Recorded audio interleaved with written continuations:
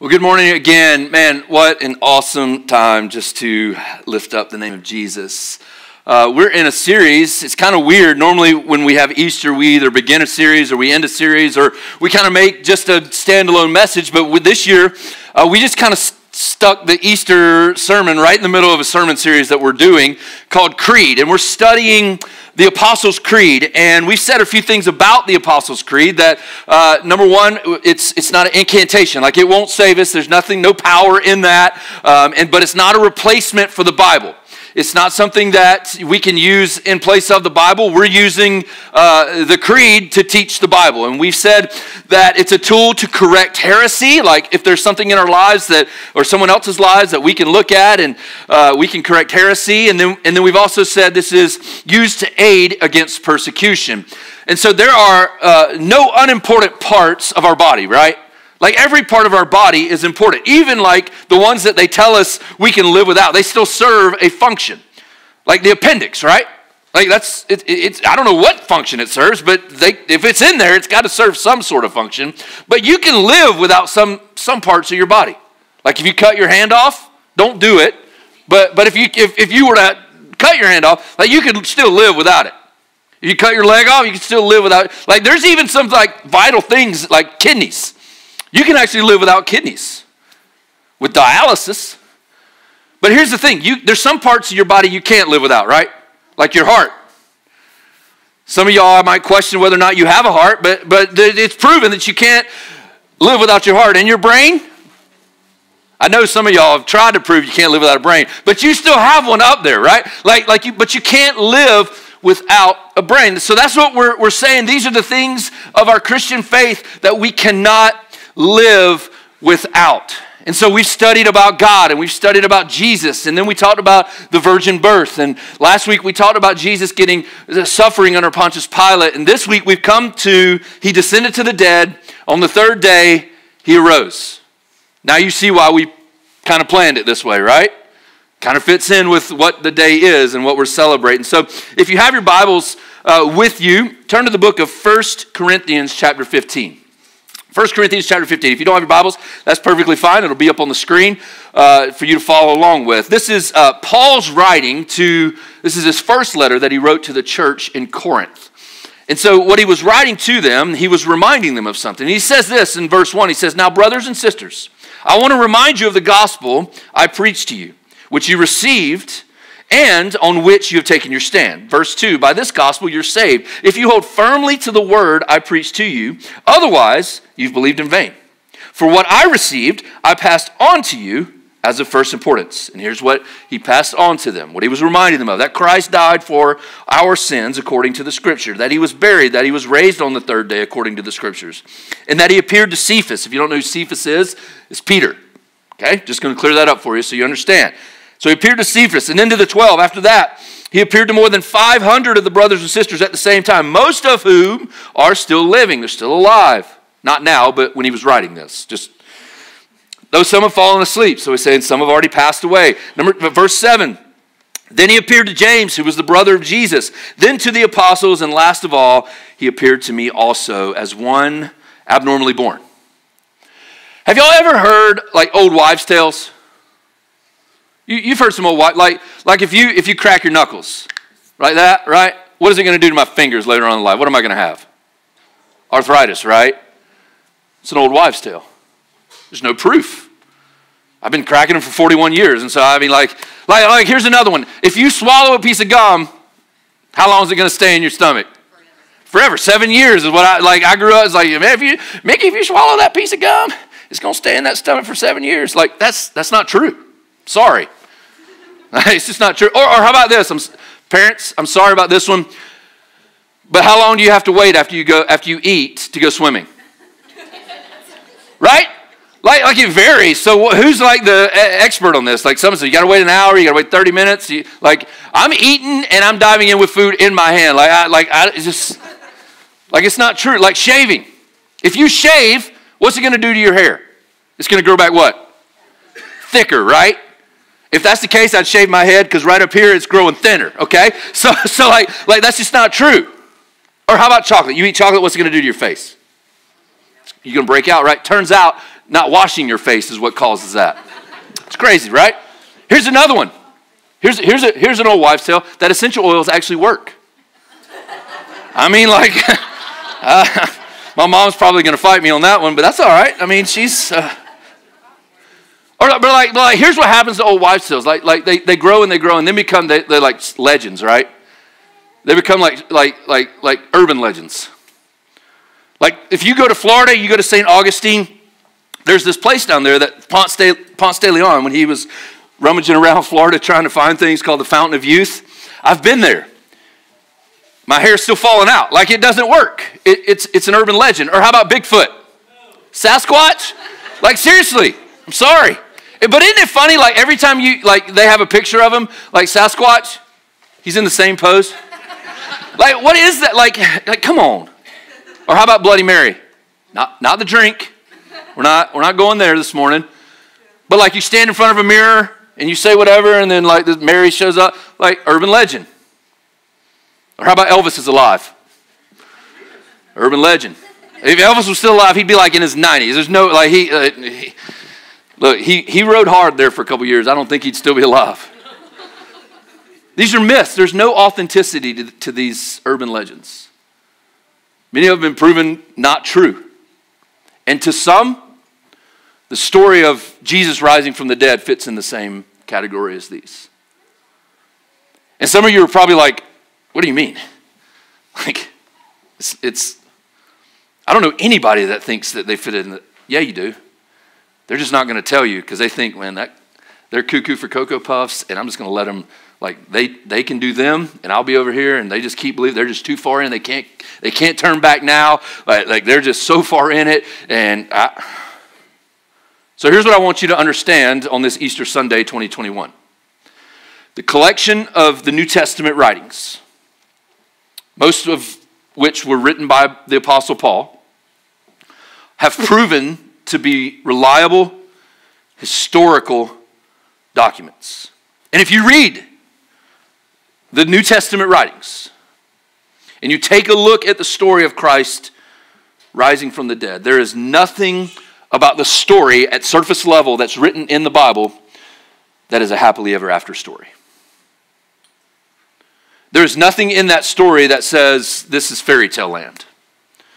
There's nothing in that story that says in a land far, far away. This is not the stuff that legends are made of. This is not fairy tale. Because we know, like fairy tales, all end really good, right? Like we're like, oh, we feel good about ourselves. Like we watched that Disney movie that come on Disney Plus now, and like we can go back and watch all that, and like we feel really good to watch them because it all ends really good. Most of this story doesn't end good. And so what I want you to see today is that this story is right in the middle of history. When Luke was writing his gospel, Luke, if you don't know who Luke was, Luke wrote the Gospel of Luke, but he also wrote Acts. And so when Luke was writing his gospel, Luke was a very well-respected medical doctor. And so when he's writing this story, he has everything to lose. He has everything to lose. And really nothing to gain. He's got a great job. He's got a great life. And he follows this guy around named Jesus. He writes down what he sees. And he opens his letter up and says, in the time of King Herod of Judea, a real place, a real person proven. And so what I want you to see, the first thing I want you to see is the Bible is very specific. The Bible is very specific. Because we all want details, right? We want the details of it, and the Bible has them. Like we know exactly where Jesus rose from the dead. We know where he was born, and we know where he rose from the dead. You can actually go there. It's not in a little land far, far away. It's not like over there. It's not on the roof there was such a clatter and all this stuff. You know, it is right. We know exactly where it is. And Luke goes on in chapter 3, and let me just show you how specific he is. It says, in the 15th year of the reign of Tiberius Caesar, a real ruler, the Roman government, It says when Pontius Pilate was governor of Judea. A real person, a real title, and a real place. And then it says Herod, tetrarch of Galilee, and his brother Philip, tetrarch of Iturea and Trachonitis. This is terrible city names. But they're real places. If you have your Bible, you can go back in the maps and they'll show it to you. Better yet, just go to Google. It's in there too. It's probably a lot faster. And then Lysanias. Oh yeah, what about him, right? Well, he was the tetrarch of Abilene, not Texas. And then verse 2, it says, during the high priesthood of Annas and Caiaphas, the word of God came to John, son of Zechariah, in the wilderness. Why is he so specific? Like when he's writing this, because he wants to tell us this is not just some made-up fairy tale land. This isn't Camelot. This is a real place, a real time in history. Because all he's trying to tell us is he's leading all that off to tell us about a dude who was out in the wilderness eating bugs who wore camel skin named John. Like we know him as John the Baptist.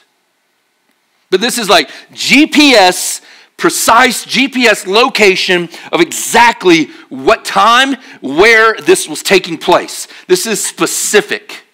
A real place described specifically. There are 30 other historical documents and historical figures mentioned in Scripture that have been verified through non-biblical sources.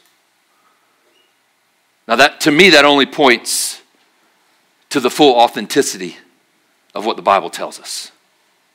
That's very specific. The second thing I'll tell you is it's instant. This story of Jesus is right. It was instant. It was instant.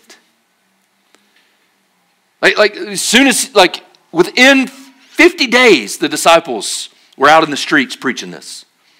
Within 50 days. How do we know anything about history? History class, right? Some of y'all listened, some of you didn't. So you might I know a little bit more and I know a little bit less. And when I first started college, I thought I wanted to be a math major, and then I decided out it didn't come to me. It went to my son. And then then I said, well, I want to be a history major. So I started taking all these history classes. And turns out it helped me in the long run. But then I said, well, let's just go something easy. Let's go PE, right? Because I'm an athlete and I can do this. And, I won't get into all that because I don't want to get anybody in trouble from 25 years ago. But anyway, we know stuff about history from history class, right? So how do we know about who our first president was? George Washington. How do we know about him? Right? Like that he chopped down the cherry tree, that he could never tell a lie. That's urban legend, by the way. That's not true. But we know about all that stuff from history class. But that's only a couple hundred years. Let's go back even further. What about Alexander the Great? Same way, right?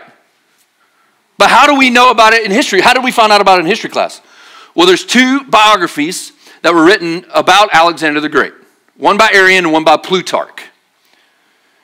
Okay? And what they write in this, they write about how he was tutored by Aristotle, and they write about how by the age of 30 he conquered the entire world, and that he never lost a battle, and that, I find that hard to believe. You tell me he didn't play thumb war and somebody drop kicked him on, come on. But by the age of 31, he was so bummed out and he just sat down and cried because he said there's nothing left to conquer. And then he died at age 32. We know all this from the biographies that were written about his life. They were written 400 years after he died. Last time I checked, there's not any college classes that are questioning the legitimacy of Alexander the Great's reign. How many professors are standing up? Do we really believe that Alexander the Great was tutored by Aristotle? Because the only documents we have were written 400 years. I don't know of any college classes that are doing that. But you know what they are doing? They're standing up and questioning the legitimacy of how instant it was for Jesus to rise from the dead. And it was within 50 days. Does that make sense? Paul, let's just go back and let's just look at this right here, what we're talking about. Paul, who wrote this letter that we read just a second ago, these verses to the church in Corinth. Okay, we know from historical documentation, we know that this letter was written in the year 55 AD. Jesus died around 30 AD. So that's 25 years that Paul actually took what he knew, wrote it down, and then sent it to the church in Corinth. 25 years, that's a long time, right? Certainly that's enough time to make up some stories, to fill in some blanks where it's kind of thing, and, do all this other stuff, and say that, hey, Christ died, Christ was buried, Christ rose, 25 years. Mickey, that's not that instant. You said it was instant. We'll go back to verse 1 of 1 Corinthians 15, and look what he was writing to them. He says, now, brothers and sisters, I want to what? Remind you. What does that tell you? He's already told them. Like it was before 25 years that he had told them about all this. That Christ died. Christ was buried. Christ rose again. He appeared to Cephas. He appeared to 500. He appeared to James. He's already told them this. He's already preached it to them. They already knew it. Most of the New Testament was written by the year 70 AD. All of the New Testament was completed by 100. John was the last one to pen his revelation from the Isle of Patmos, and it was it was year 98 was the year he completed that. So by 100, so within 70 years of the time that Jesus died to the time that the last book of the Bible in the New Testament was written. 70 years.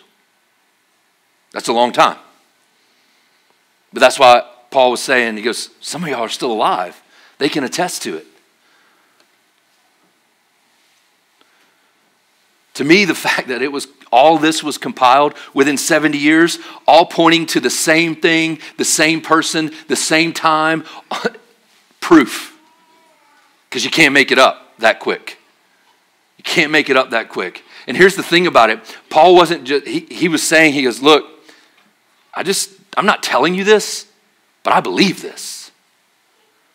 In verse 3, he said, for what I received, I passed on to you as first importance. Paul believed what he was preaching. He believed in what he was telling them. Paul, he tells about his journey in Galatians 1, and he talks about that after he received Christ as a Savior, he went on a 3-year journey out in the wilderness. And he just learned and just learned and learned and learned and learned and learned. And then he came back to Jerusalem and he taught with Peter, and then he taught with James, and they taught him what this creed was. This was their creed. This was that Christ died, Christ was buried, Christ rose again. I don't know if they put it to the tune of Adam's family to remember it, like days of the week or something like that, or but this was how they remembered stuff. And it's believed that they implemented this in the church in Jerusalem under the leadership of James within 6 months after Christ's resurrection. That's pretty instant. That's pretty instant. So the story is specific, the story is instant, and the next thing I'll tell you is that this story and the Bible is pretty awkward. It's pretty awkward. Have you ever thought about that? Like there's some pretty awkward things in the Bible. Like, let's just take Peter, all right? Peter, who was the leader of the church. He was like the guy in charge. He's like the lead pastor of the church, and he's leading this charge. And there's actually a time where Jesus called Peter Satan. Now, I don't know about you, but if I'm trying to win people to something, I don't want them to know that Jesus called me Satan. Like, I'm going to go and be like, hey, can we edit that part out? Let's put that over here and let's not do that. But look, that's not the most awkward part. I'm going to tell you, check this out in the Gospel of Mark. Look how awkward this is. So Jesus is in the Garden of Gethsemane. He just got arrested. And Mark 14:51, it says, a young man wearing nothing but a linen garment was following Jesus. When they seized him, he fled naked, leaving his garment behind. Why is that in there? That's really, that's kind of awkward. Like, why are we talking about folks running away naked? Are you sure this is the story of the crucifixion? I've never read that. Yeah, this is it. Naked. Then there's this. Let's just take that first Easter Sunday, okay? Mary goes ahead to the tomb, goes to anoint the Jesus' body with some oil and to finish the burial process. She comes to the tomb and there's no one there. So there's a few awkward things in here about this, about the writing. She says, so she came running to Simon. So first off, during that time, a woman, if you're writing the story, you wouldn't have said a woman would come to me, because no one would believe it. Well, it was just a woman, okay? This was a long time ago, not now. So this is John writing. So she came running to Simon Peter and the other disciple, the one Jesus loved. The other disciple, the one Jesus loved, was John. Like, I don't know why he can't just write, she came running to Simon Peter and I. Like, she came running to Simon Peter and myself. She came running to me and Simon Peter. Like, I don't care if it's bad English, whatever you want to write in there. Or did he have a problem like writing in third person? Like, could he not write about himself and just say, hey, this is the story of how this lady comes running up to Simon Peter and John? And like, why's it got to be the other disciple, the one that Jesus loved? And to call yourself, I'm the one that Jesus loved. Like, really? It's kind of cocky. So this is what she said to him. They've taken the Lord out of the tomb, and we don't know where they've put him. So Peter and the other disciple, once again, not Peter and I, but Peter and the other disciple started for the tomb. Both were running, but the other disciple outran Peter and reached the tomb first. So, like, what's John trying to say? Like, Peter's fat and slow, or he's just really fast?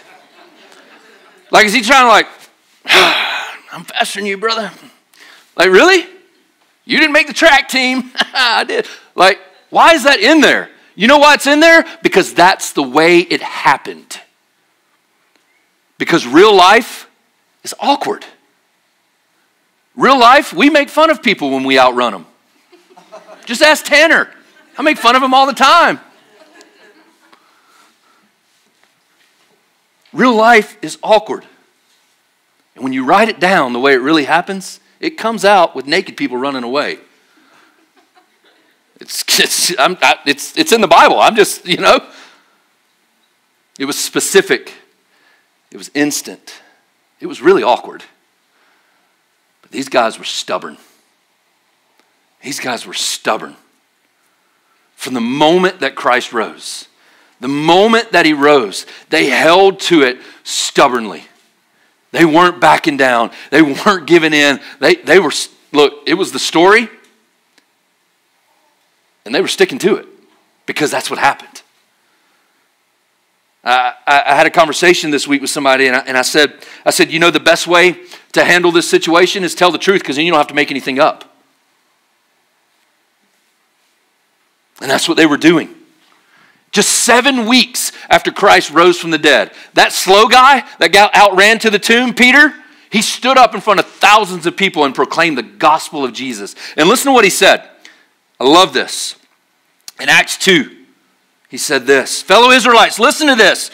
Jesus of Nazareth was a man accredited by God to you by miracles, wonders, and signs, which God did among you through him. And I love this line. As you yourself know. So what is he doing? He's like pointing people out, I think. That's just my interpretation. He's like, look at it. Hey, y'all remember that guy? His name's Bartimaeus. Yeah. He was blind. What's up, brother? You see me? And look back there. Zacchaeus, he's still up in that tree because he can't see over people because he's short. And then you got Lazarus. That's a dead man. He came out of the grave. He's alive.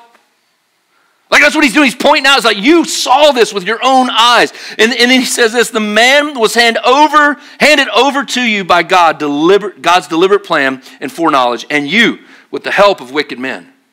So Pontius and Herod and the Sadducees and the Pharisees, with the help of wicked men, put him to death by nailing him to the cross. And then the two best words you can find in Scripture, but God.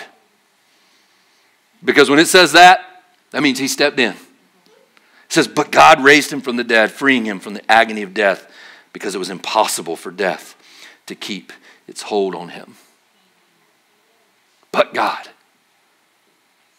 They held to this stubbornly. And I told you this was not a fairy tale ending. This was not a happily ever after for any of them. John, I told you about John. He was exiled to the island of Patmos. That was after they tried to kill him by boiling him alive. Ouch. He lived. And then Thomas, he was a disciple. He was an apostle. Thomas was the guy that doubted everything Jesus did his entire life. And then when Jesus died and he rose again, he still doubted. And the first time Jesus showed up to the disciples, Thomas missed church and he missed Jesus. So just think, don't miss church, okay? You might miss Jesus. Just saying. But the second time, Thomas happened to be at church and Jesus shows up again. And Thomas says, I won't believe unless I can stick my hand in the wounds. And then he says, I believe. Well, that guy, he took a spear.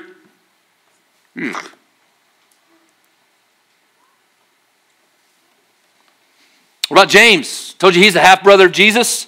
What would it take for your sibling to convince you that they're God? Enough to lose your head for it. I got a sister. It would take a lot, okay? Paul, who hated Christians before he was transformed, went by Saul of Tarsus. He lost his head too. Peter, the slow guy, they finally caught him, right? And they crucified him.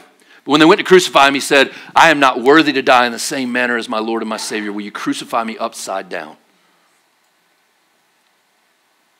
Suffered agony because they were stubborn. I wonder what would happen if we became stubborn about it in today's world. I know what you're saying. Probably, there's a lot of people that die for their faith, right? There's a lot of people that they're willing to do some crazy things for their faith. Yeah, but the difference between the people now and the people, these guys, they were in a position to know whether it's a hoax or not. They saw it with their own eyes. They knew. They knew. Last thing I'll tell you this morning is the gospel and the resurrection story will always face scrutiny. It will always face scrutiny. It's been scrutinized since the first Easter, right? Like the ladies show up at the tomb and Jesus sitting there, they go back and the disciples come and he's like, he's not there. And so what do they get accused of? Well, y'all must have stolen the body. Excuse. We didn't do anything with it. What'd y'all do with it? We don't have it. Do you have it? Scrutinized. It's been scrutinized from day one. And people will continue to try to scrutinize it. And there's been many theories and many thoughts as to what really happened because, this is just too good to be true, right? This is just an old urban legend. It's an old wives' tale. So they try to poke holes in it. People try to poke holes in it. Like he was faking it. That's the most popular one. Pastor Tanner taught about this last week. He was just faking it. Okay, when the spear starts to come towards his side, I'm giving in. Okay, I took the whip, I took that, I'm not going to take that one. I'm good, I'm alive. No. He's just faking it? That's the best we got? Because there's too many things happening in there to just be faking it. Like he was just in a deep sleep. And all of a sudden, I guess those essential oils did work in that tomb, right? And so and then all of a sudden he comes up and he's able to take all his bandages and clothing off and they're bloody and he folds them nicely and he walks out and he comes to the disciples and says, "It is I'm risen." And they go, "Bro, you need a doctor. Your eyeball's hanging out." And so he was just faking it. You see, the Romans were really good at execution. They knew what they were doing. And if it wasn't proven 100% that they were dead, they'd leave them there until it could be proven. As a matter of fact, when Joseph of Arimathea went to Pilate and said, "Hey, can we have the body? I got a place over here. We're going to put him in there and Passover's coming and we got to get it prepared and it's got to be done by this hour." Herod goes and looks at the Roman guards and he says, "Go make sure he's dead." And that's when they stuck the spear in his side. And it pierced his pericardium, and that's when the water comes out, and then it pierced his heart. That's when the blood starts to flow. He was dead as they get. Couldn't have been faking it. Other theories you'll hear. It was a hallucination theory. It was just everyone was just dreaming. Look, dreams are individual. I've never been dreaming, and I'm like, "Honey, I'm in Hawaii. I'm on the beach. It's 2 for 1. Let's go. Come on. You got to come over here and join this dream with me." Right? I wish that were the case sometimes because that would be really cool. But that's not the way dreams happen. It couldn't have been that. Or the wrong tomb theory. This is kind of rude if you ask me.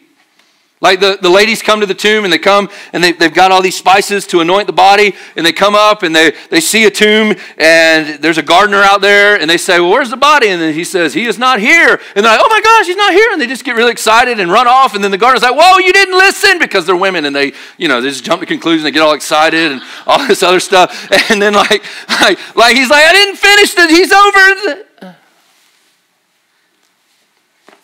That's a terrible theory, right? Because then they could have just walked up and be like, they had it all wrong. Look, he's right there. They could have just pointed to it. You see, all the enemies of Jesus, you know what they do? They all assume the tomb is empty. They all say the tomb is empty. No one's denying the fact that Jesus ain't in there. I know that's bad English, but I'm the one with the mic.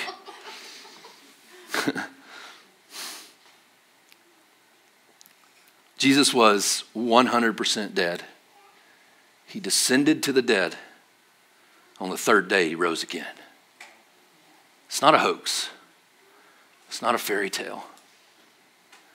So why do we talk about this? Why did I go this avenue of Easter, this 2021? Like, why do I tell us all this? Why do I give us all this? What Josh McDowell says is evidence that demands a verdict.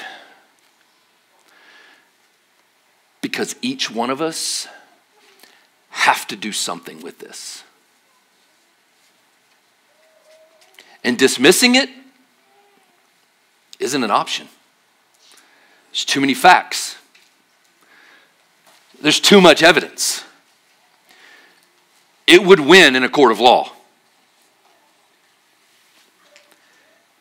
Every person that you come in contact with, every person you meet, has to do something with this. And if they don't do something with it now, you can come back in a couple weeks and find out what happens to them if they don't. But the real question that we have to wrestle with in this is not what Jesus did, but why Jesus did it. You see, because we can talk about what he did all day long. I can point you to historical document and historical document and this historical document and that historical document. I was in Books of Men yesterday, and I go over to the history section. I just start like looking at it, and I'm like, this is good, and I'll read about this, and I just kind of like history. But like I can point you to things that line up with what the Bible says. None of those answer why he did it. Why did he suffer under Pontius Pilate? Why was he crucified? Why was he buried? Why was he dead? And why did he rise again? For you and for me. Because in those moments while he was hanging on the cross, he cries out in Hebrew, and he says, Eloi, Eloi, lama sabachthani. And the people say, well, he's crying out to Elijah. Let's see if he comes, and let's see if he helps him. And he's crying out, and what he was saying was, my God, why have you forsaken me? Because in those moments, while he's on the cross, he is bearing the weight of my sin, and he is bearing the weight of your sin. And he is understanding what it feels like to have the Father turn his back on you and turn his back on me. And he is taking that punishment for you, and he is taking that punishment for me. So I didn't have to, and so you didn't have to. That is why he did it.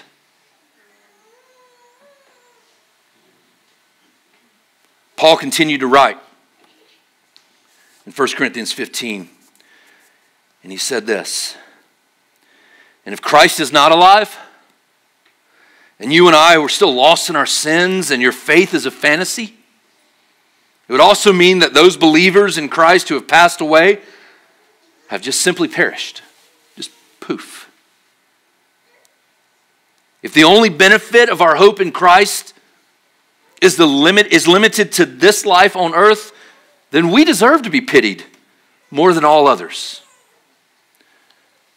But the truth is, Christ is risen from the dead.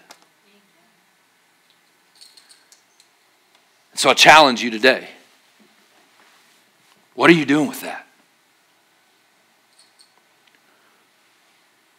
If you're a believer, if you call yourself a follower of Christ, what are you doing with it? Are you just happy that you're going to heaven? You're going to be skipping on the streets of gold one day? If that was the only thing we live for, the moment you gave your life to Christ, poof, you'd be gone. That's not it. So what are we doing with it? If you're not a follower of Christ, if you wouldn't say, I'm not a Christian, Mickey, I don't really know, and I would tell you, you got to do something with this.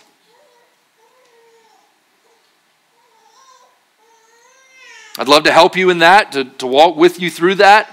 If you have questions about it, I'd love to help you take your next steps in those and just explore what the Bible says. But you got to do something with it. Can't brush it off. Because one day, you're going to be asked the same question that Jesus asked Peter right after he called him Satan. He says, who do you say I am? Who do you say I am? So our question today is, what are we doing with it? Let's pray. Father, today I thank you that we celebrate. God, I thank you that we have been given this opportunity today to worship you. God, that we've been given this opportunity today to hear your story, to hear how you died for us, how you were buried and how you rose again on the third day. Father, I thank you so much for loving us so much and giving your life for us. So Father, in these moments as we sit here,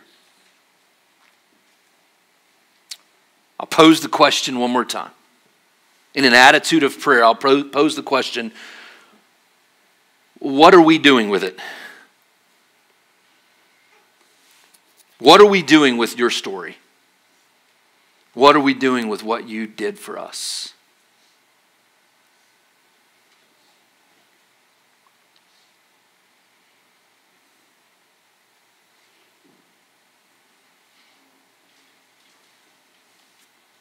That's not a question I can answer for anyone here except myself. We each have to answer that question individually. Your mom and dad can't answer it for you. Your spouse can't answer it for you. Your brother or sister can't answer it for you. Only you can answer that.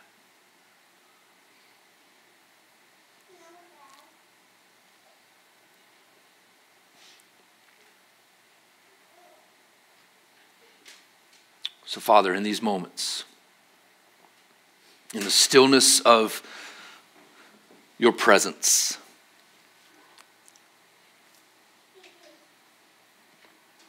God, I pray you illuminate in our hearts what we need to do.